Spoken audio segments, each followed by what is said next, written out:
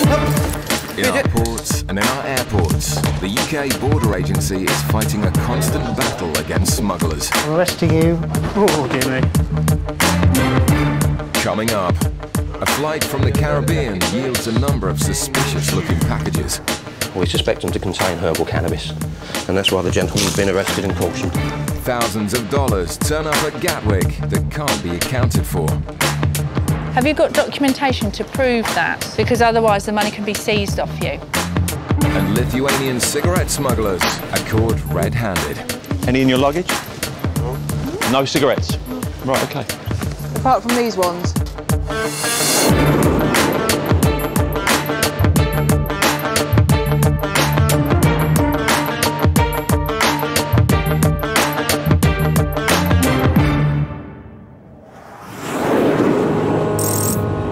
At Gatwick Airport, a flight has just landed from Montego Bay in Jamaica.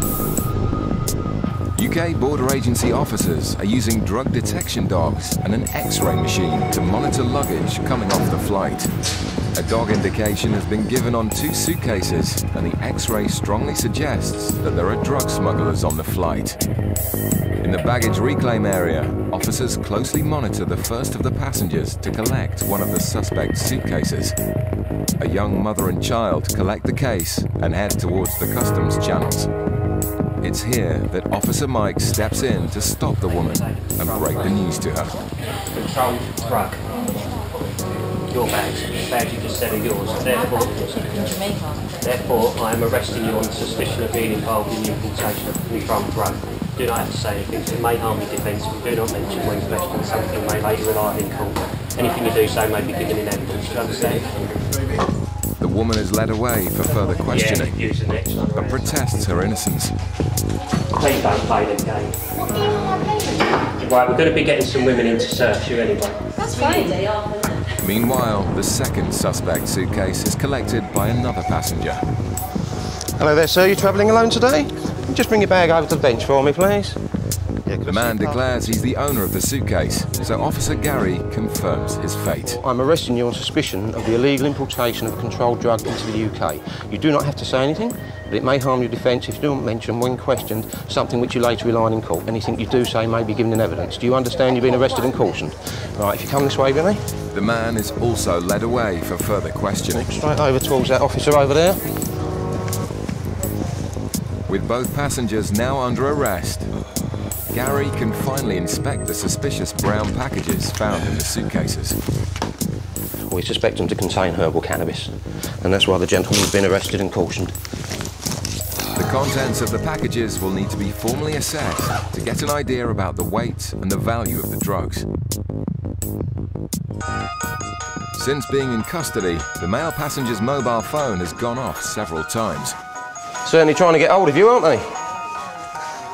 That's his mobile phone keep going off. It's obviously his accomplices trying to find out where he is, hopefully looking for their commodity, which they're not going to get.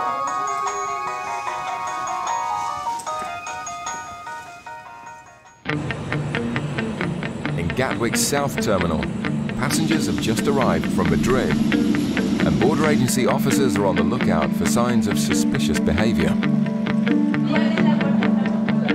A lone male passenger who started his journey in Argentina has been intercepted. After a routine baggage search, Officer Johnson has found thousands of dollars in cash, which the passenger hasn't declared. Found some money. I've not counted it yet, but he's actually told me that it's about $35,000. Okay, is that US dollars? US yeah, dollars. Okay. What's he doing with it? What's he say he's doing? I don't have any specific reason for having it. Any sum of cash over 10,000 euros needs to be declared. Yeah, will do. Okay. Officers are entitled to question passengers carrying anything over 1,000 euros to ensure it has no links to organised crime. The legislation is such that it's down to the individual to prove that the money is his and is for a legitimate purpose. So if we're not sure or uncertain of anything they're saying, we can detain the money, and it's down to them to, like I say, prove that it is legit. With such a large sum of cash, background checks are carried out on the passenger to find out if he has any prior offences. Greg, it's Kim. Yeah. Well, he's got 35,000 US on him, so yeah, it's anything really. We just see what we can get on him. thanks, Greg. Kim joins her colleague Johnson to continue with the questioning about where the cash has come from. The money is mine. The money is all yours. Yeah. Well, what is it for? Well, this is the one where I explained to your colleague.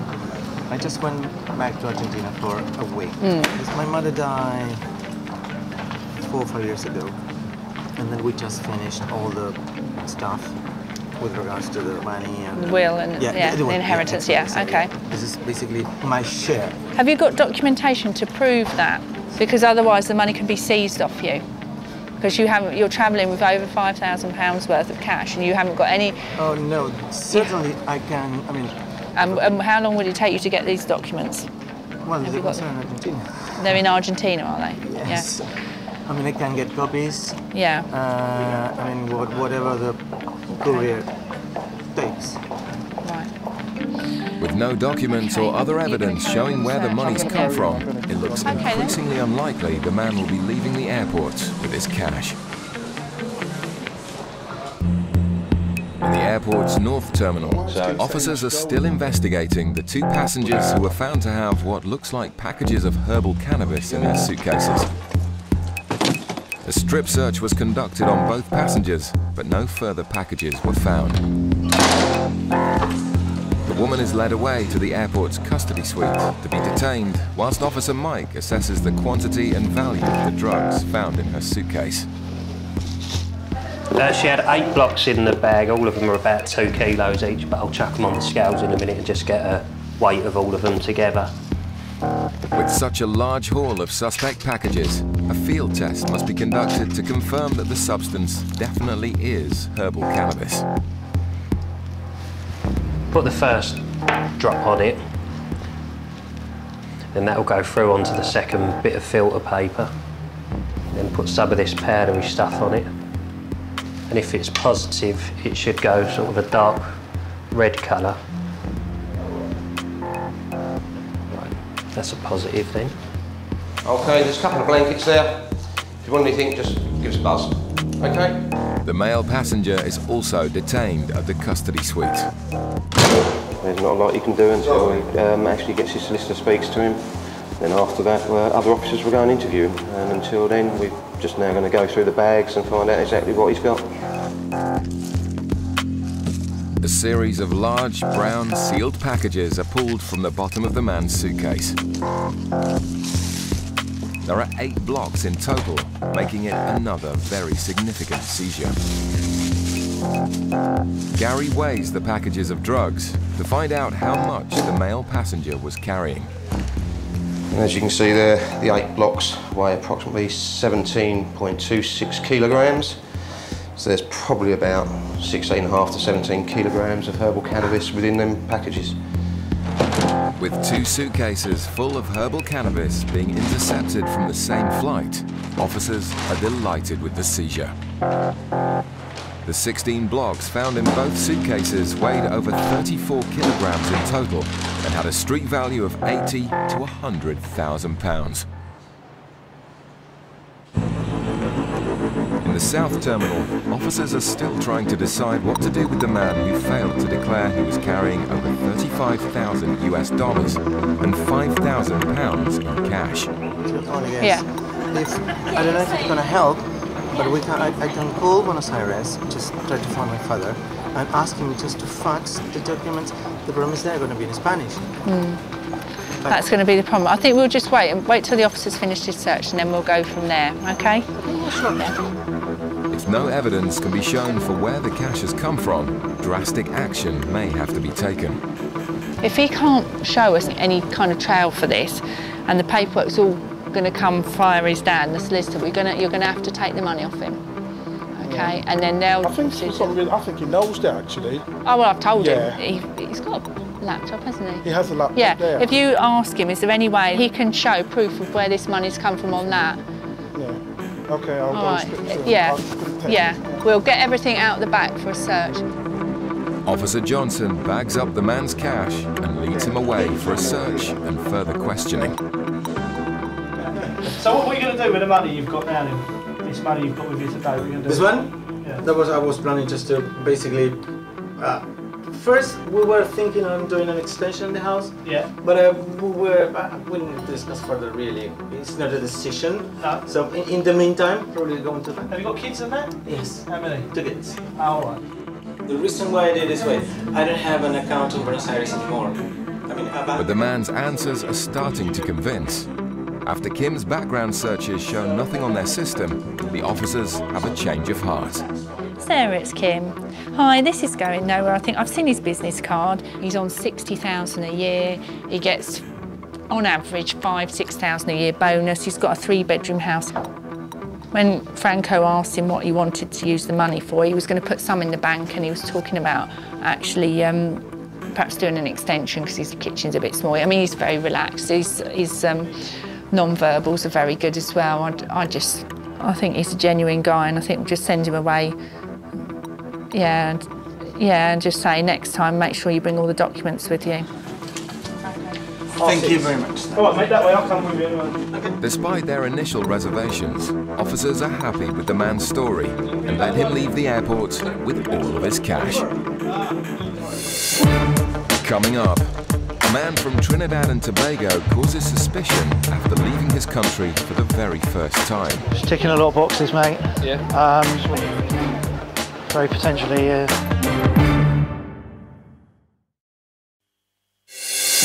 Coming up, a suitcase is found stuffed with animal skins, and the passenger's excuses aren't washing. It's claiming they're rabbit, but they're clearly not rabbit.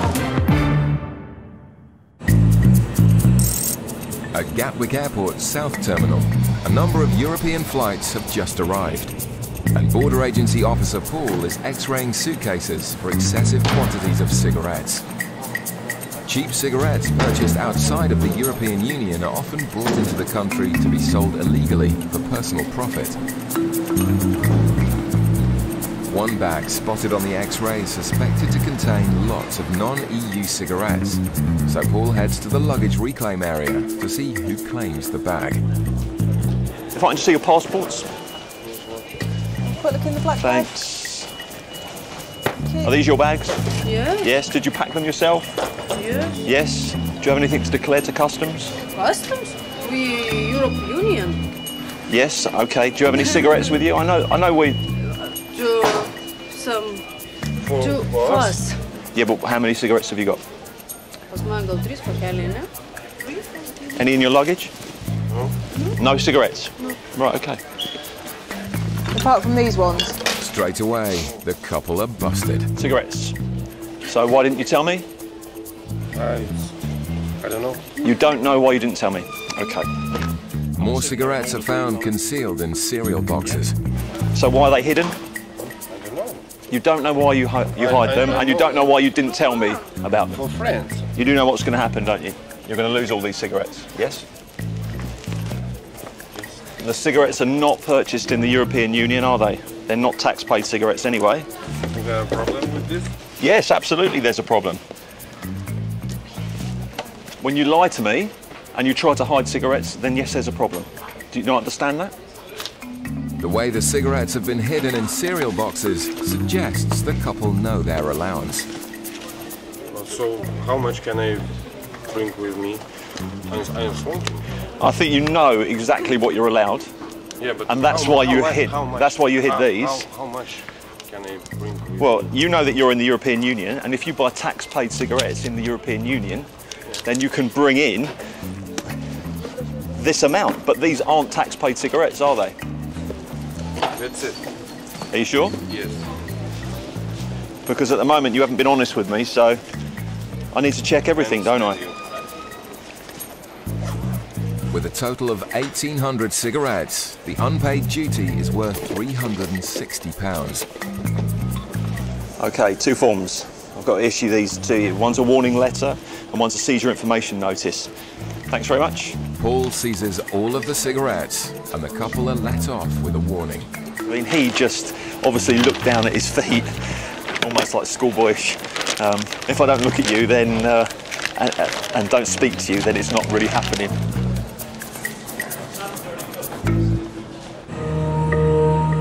In Gatwick's North Terminal, a plane has just come in from Port of Spain via St. Lucia. Flights from the Caribbean are a popular transit route for drug smugglers, and officers working in immigration have concerns about one particular passenger. As he collects his suitcase from the luggage carousel, Officer Paul escorts him through to the customs channels. Do you have anything to declare to customs? No. Cigarettes, alcohol, drugs, firearms? One bottle of alcohol, okay. Sniffer dog Bren also shows an interest in the passenger. He showed an awful lot of interest in this gentleman here. Didn't as such indicate, but it gave me enough information to say, yeah, I want that looked at. Okay, sir, I need to ask questions about your luggage. Has anybody given you anything at all to bring here? Yeah, from Trinidad. Okay. Sending things. So when did you arrange this trip? Well, she arranged this last month. Last month? Yeah, she told me last time she was in Trinidad to get her passport and she was invited to come up. And who bought your ticket? She did. Do you know what she does for work? Pardon? Do you know what your auntie does for work here? No. No, you don't know that. Paul conducts a thorough search of the man's bags for any signs of drugs. So in Trinidad, you're a fisherman, yeah? Yeah. And how much do you get paid doing that then? Well, I'm self-employed. You're self-employed? So depends how many fish you catch. Depends on how many fish. So what are you intending to do while you're here? Just visit. And what made you want to visit this country? Well, my aunt told me come up and see the autumn, how the leaves fall and whatnot. But the man's story about the seasons doesn't convince. So you've come here to see autumn, have you? Wow. It's your first time of travel. So you've never even been to another Caribbean island or anything? I can leave that with you, and I'll have a chat with my boss, and I'll be back with you in a minute, all right? Just ticking a lot of boxes, mate. Yeah. Very potentially, third party, his auntie bought the ticket, he's got 300 Trinidad and Tobago dollars with him. That's it. He's never even travelled abroad before. The dog did show interest in him, so on his body. This groin area, should we do strip? Yeah, good stripping. Hello, sir. I want to do a search on you, okay? To make sure you don't have anything on your body. What we'll do is we'll go to a private room, okay? Suspecting he may have swallowed packages of drugs, the man is led away for further investigation. Across in Gatwick's South Terminal, it's not just drugs that the border agency are looking out for. Officer Liz is working in the baggage reclaim area with sniffer dog Cody, who's the airport's newest dog trained specifically in the detection of products of animal origin. It stems back from when we had the foot and mouth outbreak, and we're trying to sort of stop any sort of food products coming out from outside the EU, certainly meats, cheeses, any sort of products of animal origin really. If there's any sort of parasites or any sort of bacteria, etc., that could get into our own food chain, this is what we really are trying to prevent. Passengers from Istanbul have just arrived, and officers in the customs channels are making a number of seizures of meat and other banned foods. One passenger has caught the attention of officers after her suitcase was found to contain a number of animal skins. I've had a look in the bag, I've come across these skins. She's claiming they're rabbit, but they're clearly not rabbit. They're all going to be detained. If they're okay, they'll be forwarded on to her, but until we get confirmation, they're going to be detained. The animal skins will be sent to a specialist unit at Heathrow Airport who deal with items that are suspected to originate from endangered species. Certainly a couple of these look like cat, some sort of big game cat probably. Deer, elk, maybe, and I mean the obvious thing would say bear there, but until we get it properly looked at, it's going to be very difficult to sort of see really exactly what we are dealing with. It's an unusual discovery, so Officer Allen decides to use the seizure as a training aid for sniffer dog Cody. He's still sort of quite a young dog, so he's still new to the actual work. So yes, we use the word scent library. It's a new scent for the dog. He's never come across these pelts before. So it's what we do, we can put him in the bag and hopefully he'll remember this smell. It's all part of a sort of development of a young dog, definitely. The animal skins are hidden in a case. Just start from there. And Cody shows an interest first time. Good boy, yay, clever boy. It's early days, but Cody seems to have made a flying start to his new life as a sniffer dog at Gatwick. In the airport's North Terminal, the man suspected of having swallowed packages of drugs is still under investigation. What I want to do on you is strip search, okay? Because the dog showed an interest around the groin area, okay? Okay, I understand. Officer Paul conducts a thorough search of the passenger, but he's not found to be hiding anything. You're not intending to stay here, no? No. You sure? Positively sure about that. But you don't have a return ticket, no? They told me I have to return on the 14th of November. Yeah. But I didn't get any thing as yet, so... There's one final way of finding out whether the man is smuggling drugs inside his body. Another way people can bring drugs in the country is to have it inside them. Yeah. Oh. We have a machine which can do an X-ray. You okay to do that for us? Why not? Why not? Okay, good man. The fisherman volunteers to do a full body X-ray. It will take just moments to find out if he's got drugs inside him. Right, come up here and I'll show you. Right, this is conveyor belt, okay? Okay, so you're going to stand on this, stand up here, and it's going to move when I say, face this way, no, face this way. Alright, come closer to me here, that's it, legs apart a bit more. Alright, you need to stay very still, otherwise it won't work and we'll have to do it again, okay? Alright, so now, breathe, and breathe out.